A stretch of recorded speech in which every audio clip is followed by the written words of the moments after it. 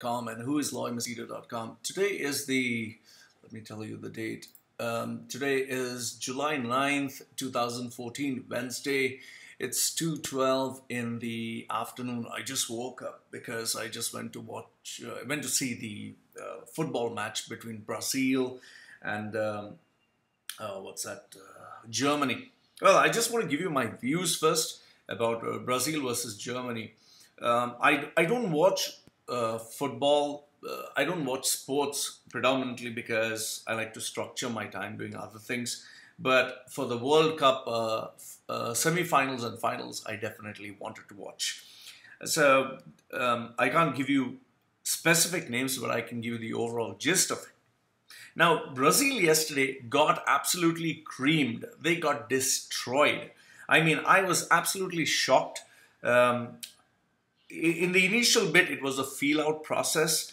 What I noticed was Germany was playing pretty alert. They were playing as one unit. And even in the first 10 minutes, Germany was constantly bringing the ball towards the Brazilian goalpost, and they always were trying to score something or another. However, Brazil, on the other hand, was still trying to get the feel of it, was still trying to get organized. I really felt that Brazil was not in the game. And then after that, the goals just started raining. I think the first goal was at the 11th minute, which was an absolute shock because nobody expected them to score at the 11th minute. And before you know it, within the next within the next 30 minutes, they managed to score 4 goals in a gap of 7 minutes. You know, I was on my iPhone. I was just texting. Not texting. I was just putting up Facebook and Twitter updates that Brazil scored. And even before I could complete the message, they scored again. They started scoring one at every 2 minutes or so. And that was even more shocking and surprising. And you know, by the time they scored 5 goals, it was over. It was absolutely over. Now, the one thing that was very evident, the reason why Germany scored was because Germany was alert, while Brazil, on the other hand, they were not in the game. They missed the pass so many times. When the ball came to Germany, when the ball came to Brazil, Germany was so quick to just take the ball and just hit the ball in the goal. And I especially liked, I think it was the 6th goal where the German forward, I can't get his name because I don't know the players, he just netted the ball right and it hit the top of the bar and just, sunk into the net. Incredible, absolutely incredible game.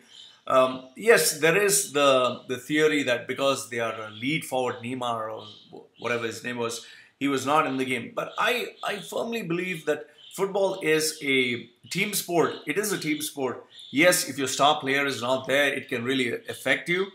But I just feel that maybe because the star player was not there, they didn't have a direction. They didn't know what they were supposed to do.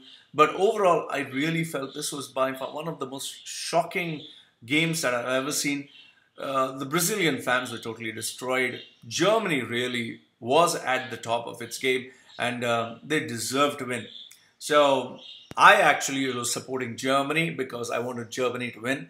But the fashion in which they won, it was like mind-boggling, and it was something worth looking at. I think in FIFA World Cup history, never has there been a moment where a team has lost in such a fashion, and that too scoring 4 goals in 7 minutes or 5 goals in 30 minutes.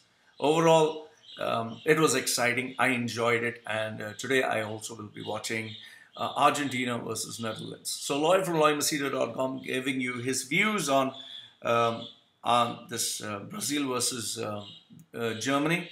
And let's see if today, looking at how these other 2 teams play, that is Argentina and Netherlands, I think you can decide and know for sure who would win the game.